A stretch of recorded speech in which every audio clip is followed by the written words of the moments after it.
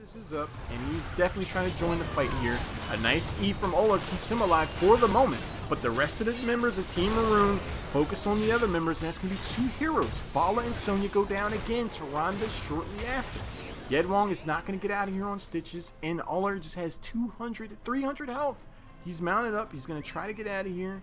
Rotates down. He knows that he has some towers here, but the aggressive fly forward secures the ace from Team Maroon, and it looks like they're just going to try to close this game out.